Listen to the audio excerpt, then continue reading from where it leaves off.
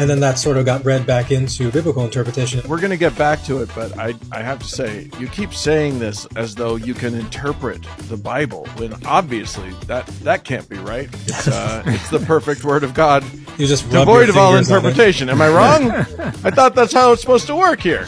Some people think so. Some people absolutely hold to that, and that's often one of the biggest difficulties you encounter in trying to talk to people about the Bible.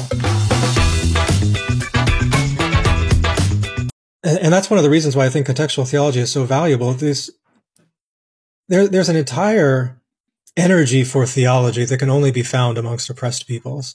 That is such an inspiration for the doing of theology. You know, privileged, relaxed, comfortable people can do theology, certainly, but there's less of an impetus there's less of a need to do it, I think. And so when you put people, you know, in these really desperate situations, they become very theologically creative very quickly.